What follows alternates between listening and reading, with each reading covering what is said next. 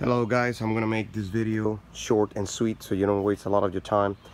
We just finished moving this bike from Washington DC down to Newport News, almost 4 hours on the highway and back roads.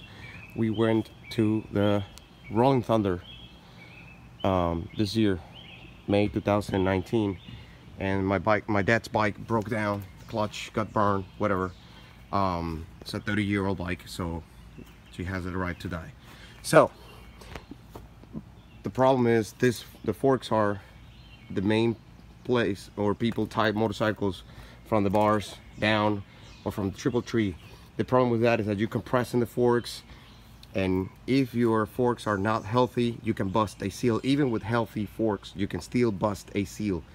Main point should be here at the leg of the fork. This is a very strong point because you're not messing with this, but you are supporting the front wheel.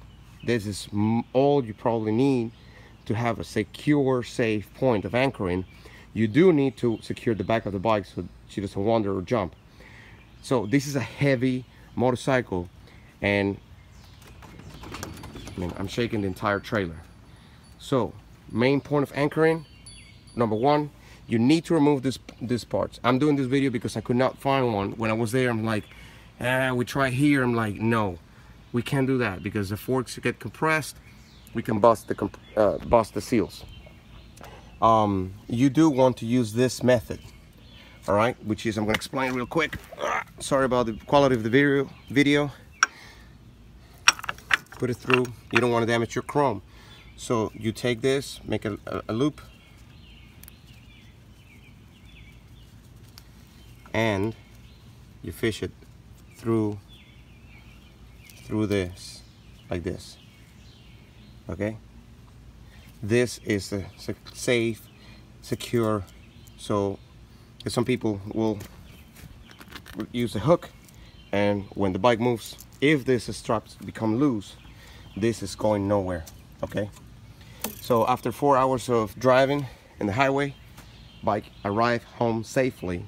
Which most videos, people put the bike on the trailer and they take off, and you don't see the end of the story. This is the end of the story. Bike arrived safely at home.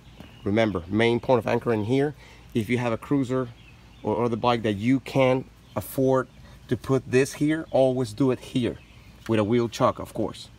This is the best way, okay? Because this is what securing the bike at the back for avoiding the wheel from jumping. This bike has been did almost 200 and something miles safe. Okay, thank you for your time. I hope this video helped you guys. Bye.